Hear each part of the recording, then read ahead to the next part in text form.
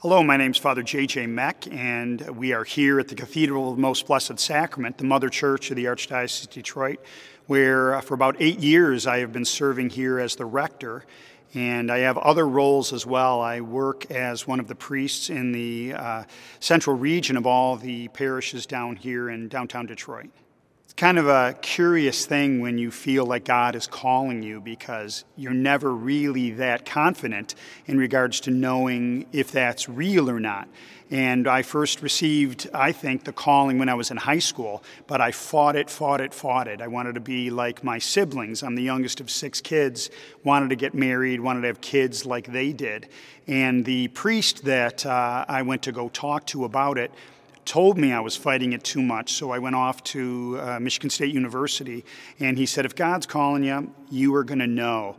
And so I felt like I had put it and done what I needed to do, put it in the back of my head, locked it away. And what was kind of curious is the door kept opening up. I love my faith, and that's what drew me into what my vocation story is all about. And I wanted to talk about faith. What a better way to do it than in being a priest. But it was such a long journey for me, and then I finally joined the seminary, and next thing you know, I'm ordained a priest, and now this year I'll be 28 years ordained. But how I felt God was calling me is it was just that want, that urge to be able to serve Him, serve the Lord in a particular way. And I ended up falling in love first with Jesus Christ, but then falling in love with the priesthood in a whole unique way, knowing that God was helping me to serve. So it wasn't just a one moment when I said, yep, God's calling me.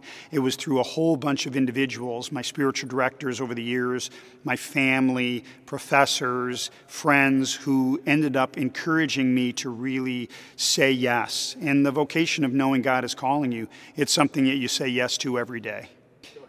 So the most important thing, I think, in discerning if God is calling you or not is your want. Every one of us has this void, and if you want to serve Him, if you want to utilize every gift, it's answering that call, that vocation, and God will unveil it for you on how you are to do that. My favorite thing about being a priest is working with people. I love to be with the body of Christ, working with people in different ways and helping them come to Christ. So many people come alive in their faith, and I love being a part of that, whether it be through my preaching, whether it be through counseling, whether it be through just the day-to-day journey of walking with people and helping them fall in love with the Lord.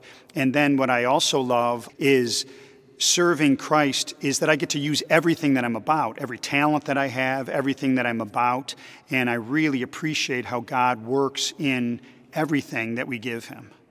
A key thing about when you're discerning for priesthood is never giving in, never giving up. The devil has a field day, and there are many, many doubts. All of us have doubts, so don't give in.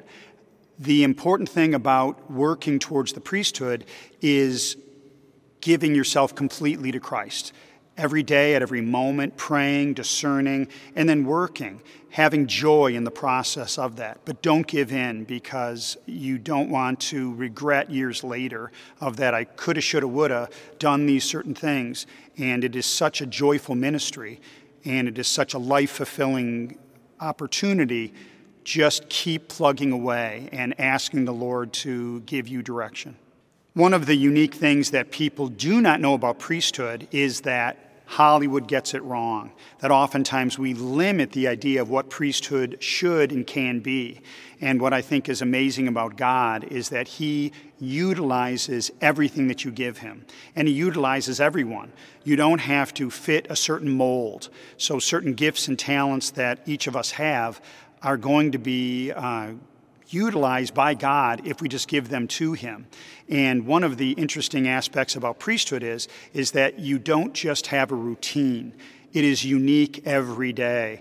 And God takes you on this wild and crazy journey of serving Him and helping people go to his Son. And if we just follow the Spirit, your life is just so much filled with joy. I love art. I love architecture.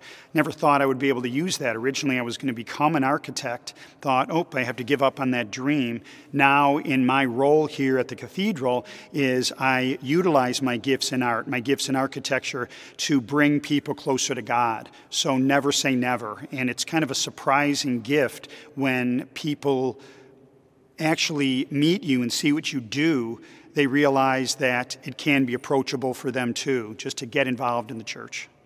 I think the best way that any community can support the clergy is first prayer. Prayer is so powerful. That might sound rote or might sound trite.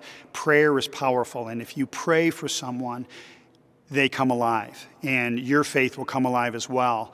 The second thing is, I think, give them the benefit of the doubt.